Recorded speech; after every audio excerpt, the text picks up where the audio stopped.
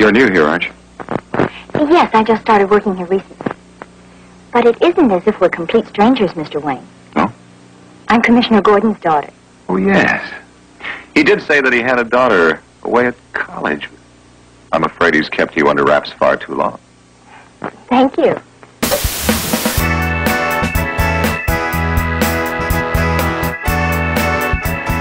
Where would Barbara Gordon be?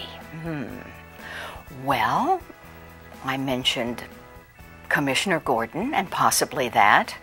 I don't know. I think she'd like to mix it up, so I think she'd have been mixing it up in some manner, either politically or rabble-rousing in some way.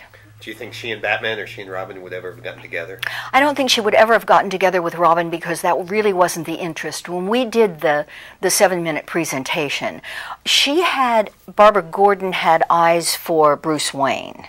It was kind of like, well, he's a handsome man, and everybody agreed. But when you're doing a show that has all of these major characters and their alter egos and a plot with villains, you simply don't have time to flirt.